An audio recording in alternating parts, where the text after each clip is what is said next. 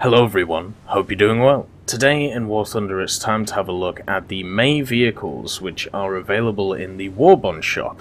Now, what is actually unique about this Warbond shop compared to ones from before is that we actually have a boat available in this one. Normally it's just ground forces and air forces, but now we seem to be expanding into the naval portion of War Thunder, which I think is absolutely awesome. I love the fact that now there are more offers for more parts of the game, meaning that if you are a naval player, now there is a reason to have a look at the Warbond shop instead of before, where if you wanted to get a vehicle, well, you could either sell the, the special box on the marketplace, or maybe get one of the special vehicles, or maybe try for a premium that you're not really going to use because, well, you want to play naval. So this time, in the Warbond shop, now if you want to know where the Warbond shop is, or how to use it, then all you do is go to shop up here, and you can find the Warbond shop in this little area. You can see that you have a rank or a shop level at the bottom.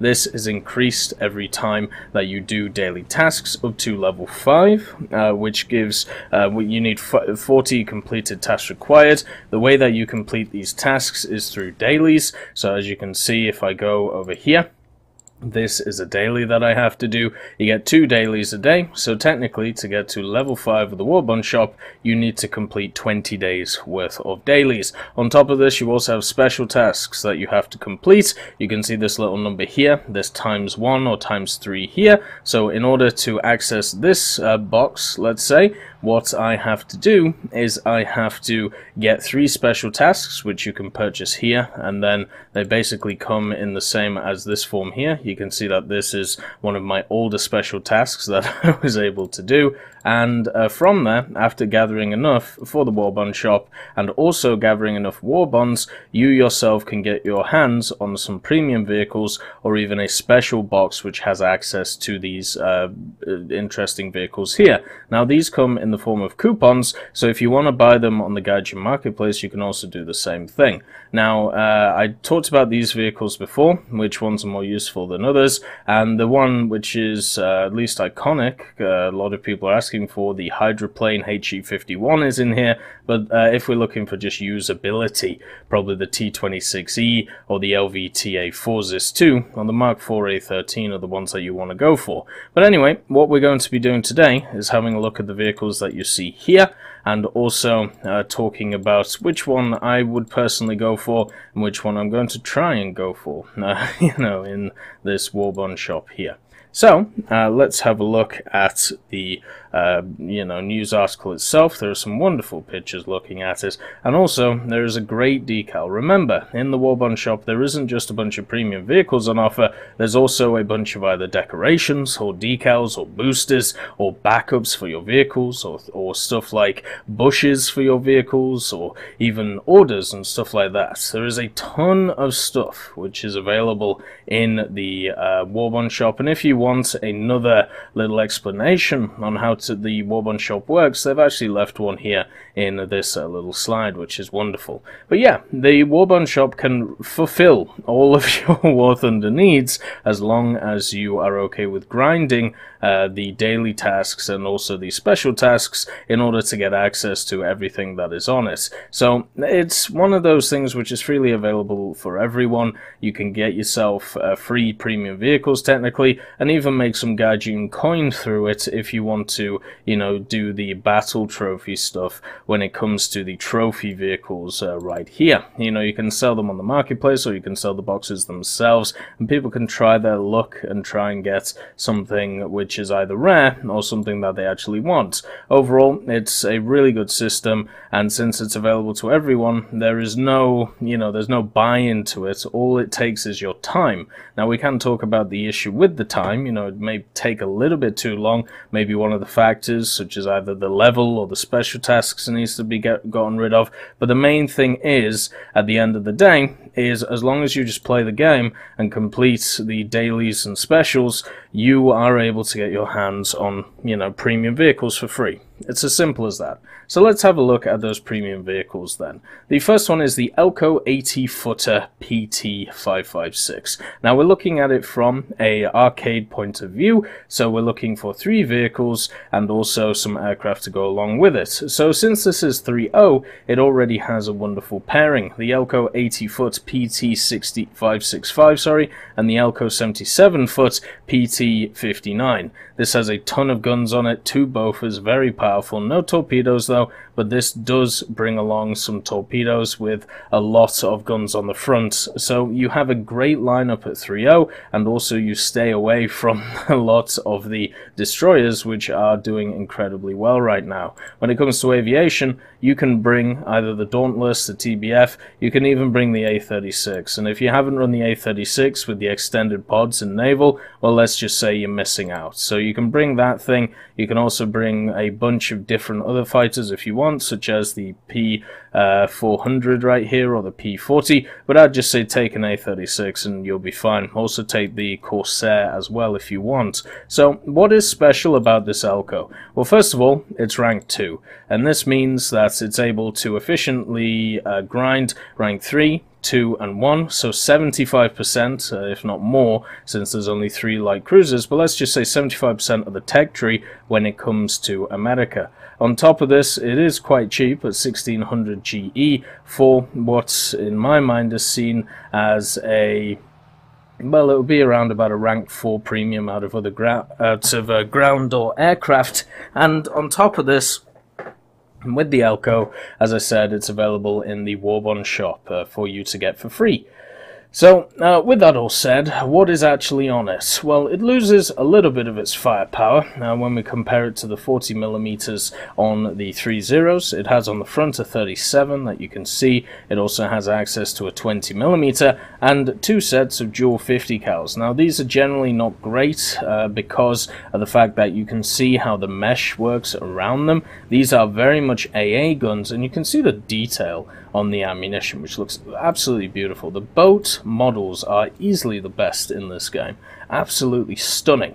But the main thing is, if you're looking from a front point of view, you only have 2 main guns, which at 3.0, when you're running against a lot of battle boats, not the best. But it has 4 torpedoes, which are absolutely stunning for blocking off areas and reloading quickly and using them at a wonderful pace. It also has a lot of speed behind it. It doesn't have a ton of crew, so survivability is not great, but the actual killing power of this is great. And then, what makes it the premium one?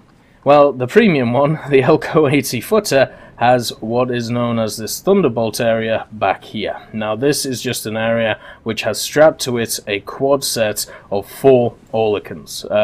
It has on the back this area here where a good lad sits back there and just tears people apart. And if we actually go to the test cell, so I can actually show you how it works, it just all fires, you know, independently by itself. It is an incredible powerful system.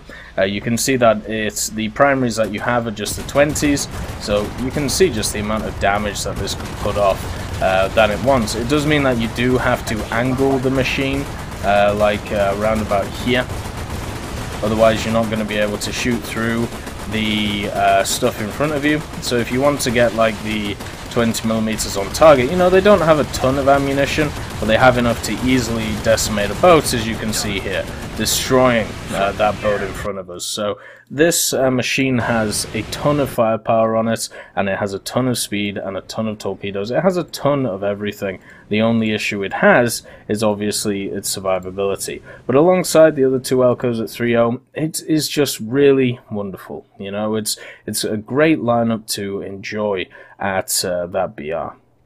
The next machine on the list when it comes to the Warbond shop is obviously the T-3457 1943. Now this is another vehicle which is touted as a special vehicle. I suppose it kind of is because of its history in War Thunder, but let's just have a look at it now. It's been on offer a few times over the years in War Thunder. It's definitely not a new machine, but what makes it different to the other T-3457 that we see in the tree right here is pretty much the turret itself and also the gun. So this has the ZIS-4 gun, the 57mm, and this has the ZIS-4M. If you look at the shells that this has, it has access to the BR-271 and the 271K, the O-271 and the BR-271P. If you have a look at this T-3457, it does not have access to that APCR round. That is the main difference between these two, and also the turret itself is a difference as well. So that is something to take into account. If you've played the T-3457 at 4.3, then you know pretty much, or at least similarly, how this thing is going to act. As I said, just a slightly different turret and a slightly better APCR round, which unfortunately doesn't do a ton of damage. Because of the turret difference and also the APCR round, it does mean the T-3457 goes up to 4.7, and this is where the issues start running in for this machine, because at 4.7 it's really hard to actually create a good lineup around. At 4.3 you have so many options. The KV-1S, T-3457, KV-1 ZIS-5, ASU-57, you even have the SU-85 if you want to throw in a tank destroyer, or if you really want to go balls to the wall, you can add in the KV-2 series of vehicles. So you have an incredibly strong 4.3 when it comes to the Soviets, but when you go up to 4.7, well, this is just by itself, isn't it? And I feel kind of bad for it because it is a fun vehicle, it is a great vehicle to use. The only issue is building a lineup around it is pretty much impossible, because even with the aircraft, you want to run 4.3 because of the Yak-9T being 4.0, and because the only 4.7 vehicle that you have is a LAR-7, which is, you know, it's alright in ground forces because of its bombs and because of its, you know, fighter-on-fighter capabilities, but you still want to run the Yak-9T. Now, you still want to maybe run the Yak-9K if you're feeling adventurous, or maybe a TU-2, or sorry, a PE-8 with the 5000. Everything for the Soviets at this BR revolves around 4.3, so therefore putting in a vehicle which is 4.7, it doesn't really make sense. You're purposefully up-tiering yourself for not too much benefits. All the benefits from this you can get from the other T-3457. This is still a collector's item though, so that is something to look forward to if you don't have it. I just think right now in the game, it needs to be lowered in BR to be useful. The next version, or the vehicle, sorry, is the Yak-3. Now the Yak-3 is obviously popularized in the Soviet tech tree, and it graces itself in the French tech tree as well, meaning that it is a French premium that, you know, the French gets. Now, understand that all of these vehicles are premium, so they do get the premium bonuses on them, which includes the plus 50% Silver Line reward, and, oh sorry, no, it doesn't, never mind, it's the plus 100% research reward, the RP reward that this machine gets. The other one is, you know, this stuff here. So, yeah, you get increased research for the Yak-3 in the Soviet tree, and it can research rank 4 and downwards very efficiently. Now, the Yak-3 is a great fighter.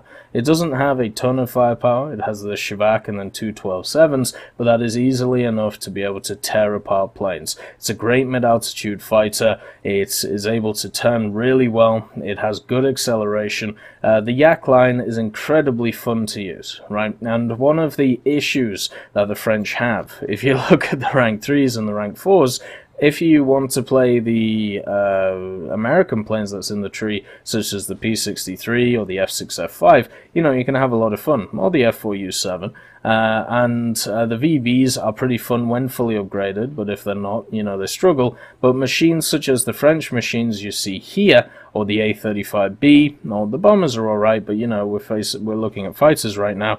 The whole of this line does not feel fun to use, apart from specific vehicles like the VG-33 and the H-75s. So, in order to bypass that, the Yak-3 is a great option. You know, you can grind out a ton of vehicles with it, with being in a combat-effective vehicle, being able to take on mainly the Germans at this level. Now, I've got Charles the Yak-90, which was actually a weekend offer at some point, and I'm very happy to have this one, the Normandy Niemen skin on it as well, and hopefully this comes back for many people. But the Yak-3 is much more of a fighter instead of a ground attacker, meaning that against all those BF-109s that you're going to run into, the F-4s and the G2 Trops, it will do a hell of a lot better in. If you are wanting to get onto French jets, or if you're wanting to get, you know, into the ranks of the good and fun aircraft of the French, the Yak-3 is a great buy, because it means that you can bypass a lot of the rubbish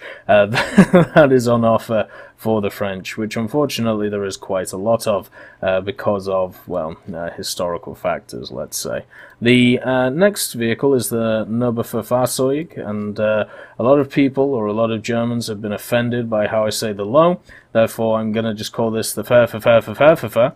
And when it comes to the Fährverfährverfährverfähr, what you find is one of these, you know, large rank 1 tanks. For some reason, every nation gets a large rank 1 battle rating 1.3 tank. If you have a look at the Americans, they get, well, I suppose the Americans don't get one. Hopefully they will at some point. I suppose they get the LVT. The Germans get the Fährverfährverfährverfähr.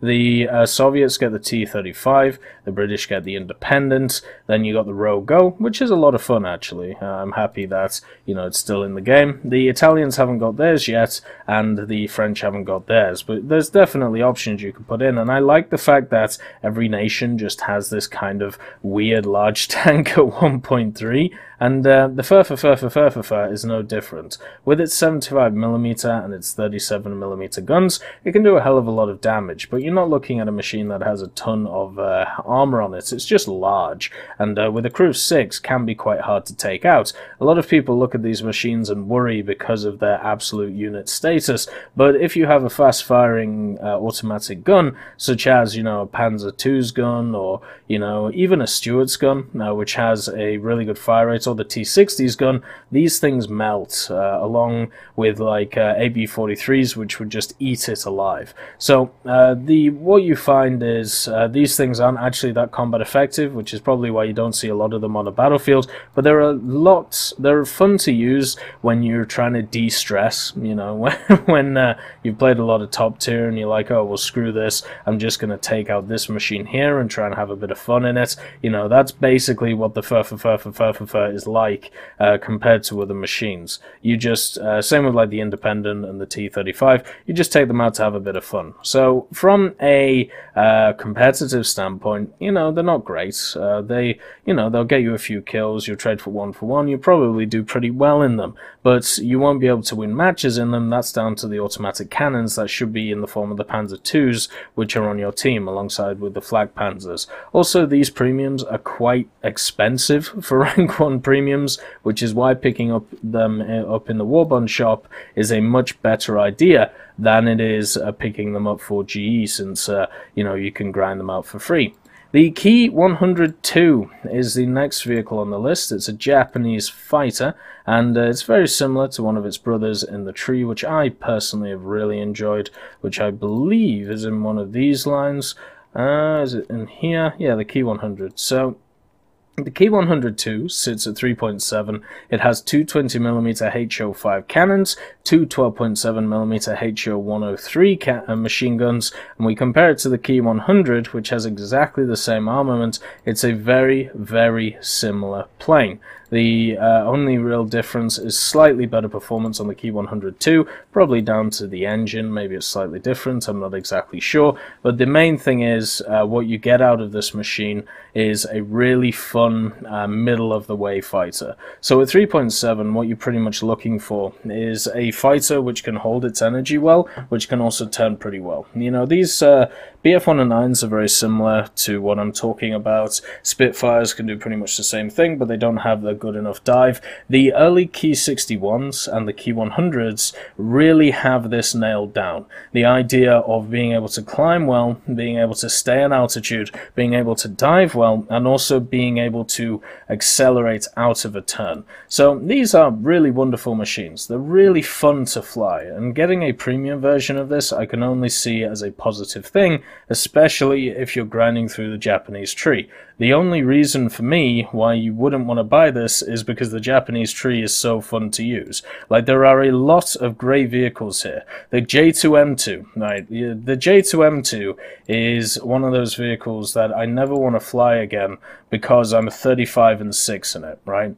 It's it's one of those vehicles, just like the Key 61 Yotsu, as you can see here, 29 and 7. Key 45 Co, 20 and 3. I don't ever want to touch these machines again because I feel dirty in them. It's as simple as that. And the Key 102 it would just be a nice supplement to it, meaning that, you know, I could try and wash off some of that mud. But if you, as I said, the only thing against this is that it's such a treat going through all of these Japanese aircraft. They're really fun to use, a lot of them. Yes, there are some which are a little bit worse for wear, such as the N1K1. Key 43 Yotsu is not the best. The High and the Tai are a little bit heavy, but the main thing is, with the Key 100, you can use it to get a decent amount of silver lines. Not the best, you know, it's only 540 SL, where a machine like the HAK3 is at 720% SL.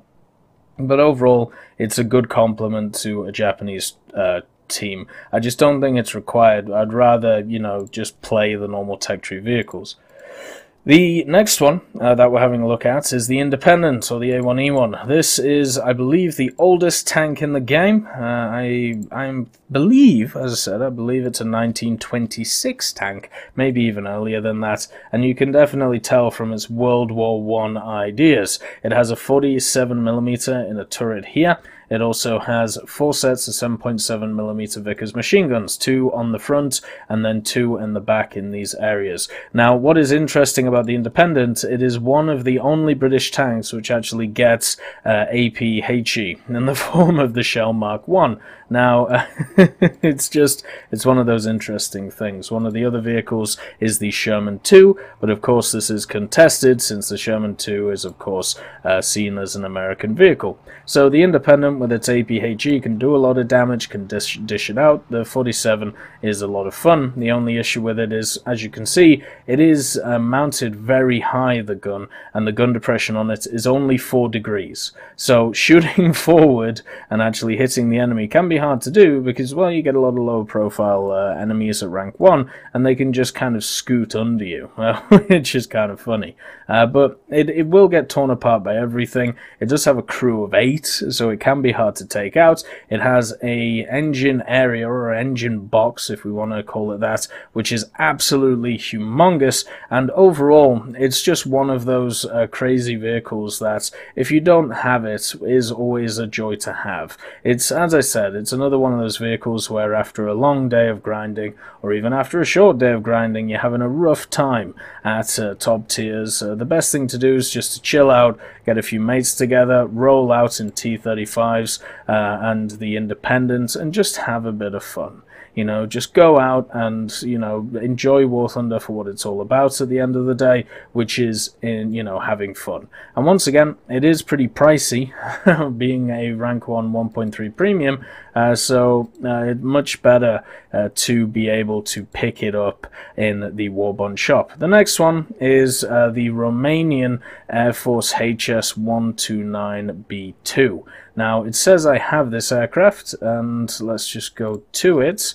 I want to make sure it's in the correct tree, because one of the interesting things is there is actually 2 B2 Romanian vehicles. There is one in the German tree, which I don't think I have. I think it's actually hidden now. Yeah, it's actually hidden, unfortunately. So the only one left is, of course, the one in the Italian tree. And as you can see, the 129B2 Romania. Now, what this aircraft has in its laundry list of wonderful things is access to a 30mm Mk103, so that is the high velocity 30mm the Germans made. It also has access to a 37mm and also bombs. If you attach the 30mm, put on armored targets, get that HVAP firing, you can absolutely decimate a tank column with this. You can also use it in ground realistic, you know, as a backup fighter. The only thing it struggles with is everything that a duck does struggle with, which is its engine power. It can feel like it's falling out of the sky a lot of the time, but you can easily rack up a ton of SL in this thing. You can easily rack up a ton of points, and it can also, you know, get you learning how to aim underbelly armaments, which is not as easy as, you know, some may believe. It also has a wonderful cockpit in it, which I feel like is always forgotten about with this machine, and a lot of other machines as well, just because of the fact that, you know, they are maybe not as popular, but you can see that this is it, right? So you've got the inside, you've got the guns, you've got some gauges on the actual engines themselves, and this is all you have. You know, this is your aimer, and that's what you've got to deal with. You've got a wonderful mirror up there as well, and of course the stuff strapped around the leg of the pilot, and just a bunch of gauges and stuff. I don't know, I just really like this wonderful cockpit. But as a ground realistic support, Italy is definitely struggling for that, around the 3.3 area. You know, you have the P108A Series 2. And all I'll say about this is that it's just jank. You know, it's an awful machine. So this, the Duck is obviously a lot better at ground strike rolls, and since it's at 3.3, you can run it with your P40 Leoncellos, which is a good lineup if you have the other one. If you don't, you know, you can bring along the Semavente 9053 or the Breda 501, and, you know, slot this thing in same alongside a G55 Soto Series 3. So, sorry, Soto 00. So with that, it can perform really great. I know personally that with the Duck, it's one of those weird aircraft, because it's definitely got its niche. It can do a hell of a lot well, but the question is if the enemy team lets you, and obviously it really depends on if you're willing to take the chance or not, and if you're not willing to take the chance on it, then, you know, don't pick it up. But if you are willing to take the chance on this vehicle, which will happen, you know, 50% of the time, you'll probably get spotted early and die, and, you know, you won't lose that many silver lines because of the fact that it is a 1,740 max repair cost. I mean, you'll probably make silver lines just by dying in this thing, but those 50% of the times where you don't get caught, you can rack up so much SL in this, you can rack up so much research in this, especially for the vehicles from rank 4 and below. So overall, I would say pick it up once again. Really good, you know, really good vehicle for what it's good at. You've just got to make sure not to get caught, and, well, you don't really have control over that. The last one is, of course, the Battle Trophy box with all of these vehicles in it. If you want to see my opinion on these, make sure to check out last month's Warbonds video where I go through them. So, which one am I personally going to be going for? Well, the naval one, right? Because I want to get the Naval Premium up and running, try and use it to try and get some of the later tier boats and some of the higher tier ships, but if I was being honest, you know, and just instead of taking away all of my, you know, what I want to grind, the one I would go for is the Yak 3. The Yak 3 is easily the best out of this bunch when it comes to its uses. It will get you past a lot of the French aircraft which struggle, and it is a damn good plane. It's a very good support plane in ground realistic, and also on top of it, it will be able to annihilate anything that it touches. The T-3457 needs to be knocked down in BR. The Fa and the Independent are fun, but, you know, if you actually want to grind, they're not very useful. The HS-129 is great for Silver Lions. The Key 102 is great, but there's too many good aircraft of that BR for the Japanese. Just go play them. So if you're not interested in ships, the Yak 3 is the way to go. And if you're not interested in the Yak 3, then I would say the Duck, just to get you through the Italian tree and to be able to turn your brain off and print silver lions. Anyway, I hope you all have a wonderful day, and I'll see you next time. I'd just like to thank B. Young, Blackie, Daniel Stanton, Dyslexic Child, Martinez, Matati, Moxie, Nito, Nick Graham, Alobralo, and Super Cacti for supporting me on Patreon.